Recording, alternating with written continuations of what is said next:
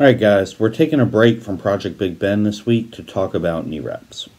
So this past week I had one of my athletes who is just about to test his 1 rep maxes. We're deep in the off season, we're about to transition to meet prep, and so we wanted to kind of see where we're at before we begin that process. And we've been playing around with knee reps recently. We've decided that we're not going to compete in them, but we do want to see, okay, what kind of carryover do we get out of these reps? We're going to test our 1 rep max and reps. And so he's been tightening his reps up lately, and he was telling me, I felt a lot better with the reps loose, even though everybody says, you got to crank these up as tight as possible.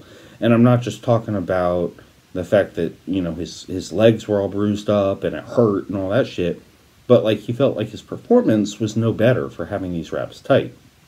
And I think that is often the case, and I think it's a major misconception that's tied to bigger misconceptions about the use of knee reps. So let's start by looking at this very popular chart comparing different types of knee reps.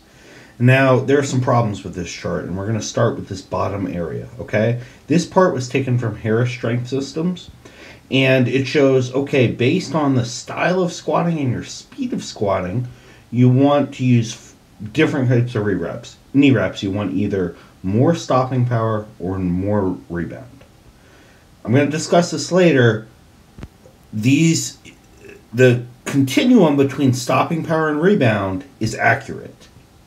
You get one or the other, but not both completely. So there's a trade-off there. But it doesn't depend on your squatting style. Then, when you go to this upper portion, right? This is from Pioneer Fitness. He's ranked a bunch of different categories. So, again, like I said, we're going to discuss the continuum between stopping power and rebound, but you can't rank them like this, okay? And ease of use, you can't really rank that either. That's totally subjective and it's based on your squatting style.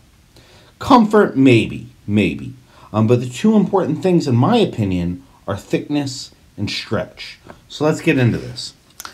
When you're looking for more stopping power, you want thick knee reps because you want more material behind the knee. The more material you have behind the knee, the easier it is to stop yourself on the way down. If you want rebound, you're not looking for more stretch, okay? What you're looking for is stronger elastic.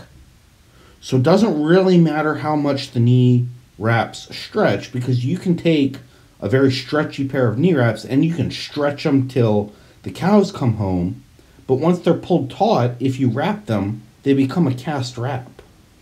Okay?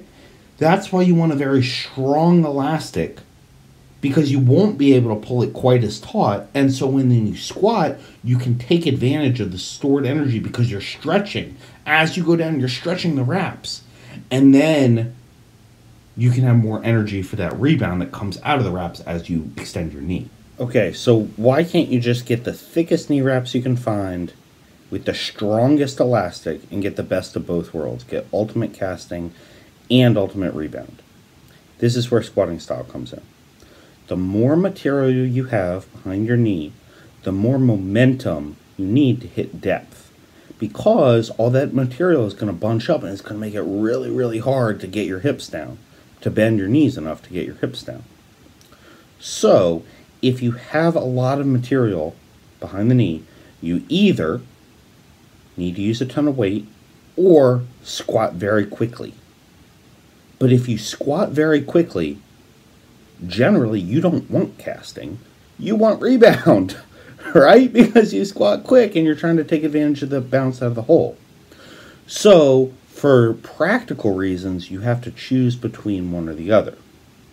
So the question is, well, what about the really big fat guys who are using a ton of weight and have a slow squatting style? Well, couldn't they get the best out of both worlds?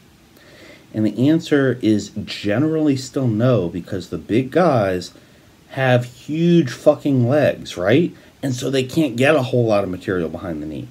So they're more concerned about getting these thick knee wraps, and that's why they say you got to get them super, super tight, because they're trying to get as much material behind the knee as possible, or else they're not going to get anything out of them.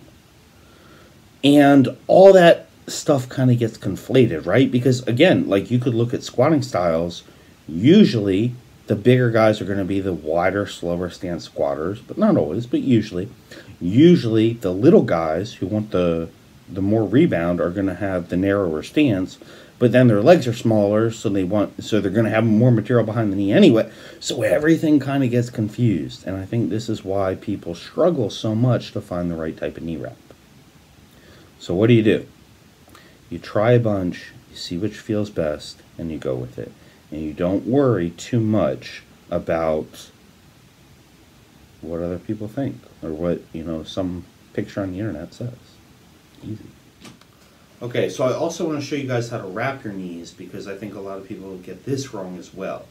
And even though you might have different goals, you might want more casting, you might want more rebound, I still think you should wrap your knee in the same way.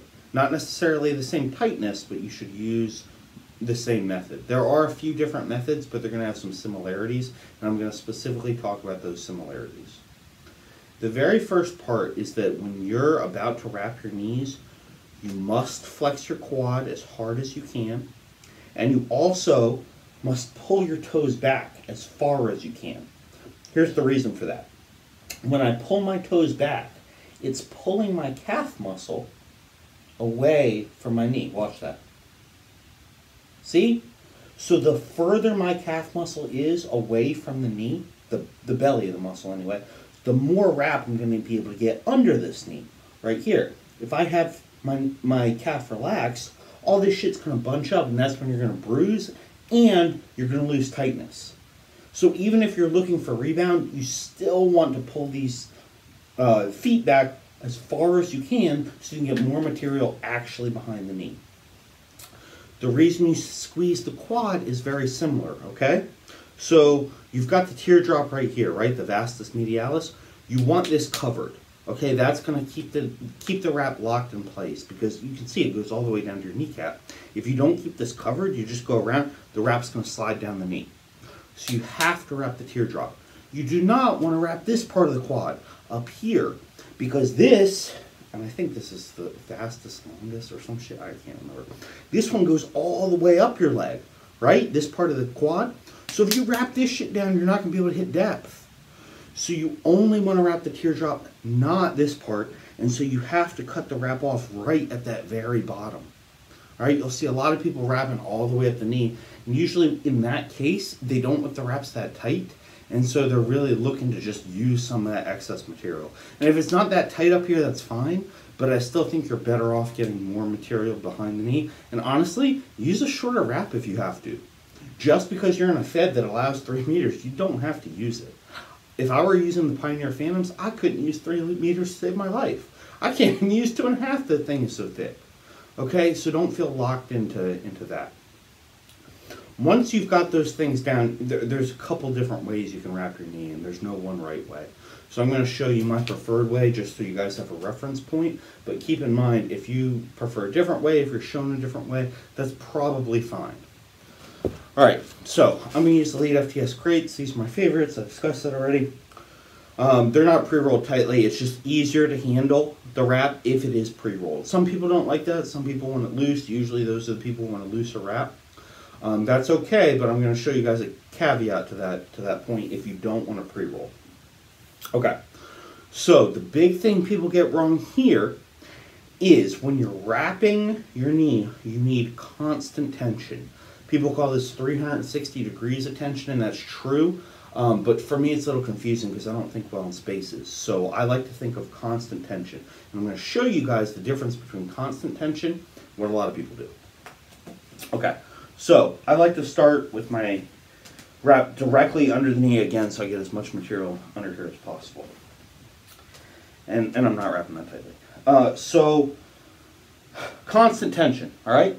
As I pull around, I'm pulling out as well so that I am keeping all this tension in the wrap. And as I pull in, I'm almost trying to re-roll this pre-rolled wrap. Okay? That means the wrap stays evenly stretched. No matter where it is on my leg, the stretch is the same. Now watch how it's different if you go like this. And then you pin it down. Well, now you got more stretch over here and less over here. So your wrap's all fucked up. So you have to make sure that you're kind of trying to re-roll the wrap as you unroll it, and that's going to keep tension all the way around. Now, you can still do that if you don't want to pre-roll. Because pre-roll is a pain in the fucking ass. So, if you don't want to do that, or if you find it too unwieldy to hold this big-ass ball of knee wrap, what you got to do, when you put this here, right, so you wrap around, again, this is a pretty loose wrap, when you pull this out, you're not going to go as far as you can. Before you pin this down, you got to then pull more, okay? And then before I pin this part down, then I got to pull more. This is also a pain in the ass, so I prefer to pre-roll. But you have to, if you pin down, right, and then yank again, and then yank again, you're not going to get that constant tension, okay? So, those are the two big things. Pull the toes back all the way, get this calf belly away from the knee, squeeze the quad so that you can wrap the VMO and not the rest of your quad, okay? Constant tension is the other one. If you get those two things right, I don't really care whether you use my style, whether you use a butterfly style, whatever. But you have to do those or your wrap isn't really going to be that effective.